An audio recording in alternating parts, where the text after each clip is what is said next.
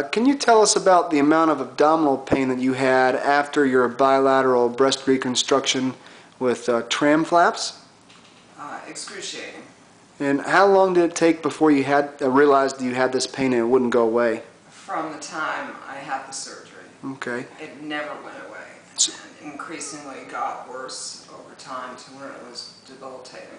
And how long did you have that pain? Since November of '07. So we're talking almost a year and a half before we met you. And can you tell us, after the first operation we performed, where we removed about 6 or 7 neuromas and also repaired a small abdominal bulge, can you tell us what your pain levels, how they were after that procedure? As soon as I woke up, it was immediately gone. It was fantastic, except for some areas were still sore. And what areas were still sore? The right hip and the left hip. Okay. And what about numbness in your abdominal wall? Was that unpleasant? Extremely unpleasant. Okay.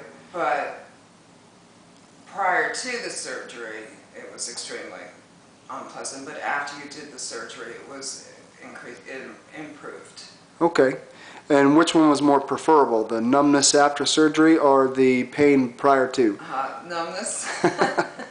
All right. And tell us, we're now about 2 weeks out from the second procedure that we performed on the right hip and area, where we removed several small neuromas that were residual there, and also removed a bone anchor from a piece of mesh that we placed. How would you say that your pain is now? Oh, it's totally improved. Maybe from what I was at maybe a 12 or a 13 before. Now I'm down to about a 2. Okay.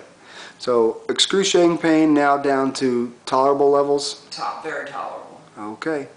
All right. And what percentage of your relief would you say you've had from the beginning to now? From about 90%, 95%. Okay. Thank you very much. Thank you.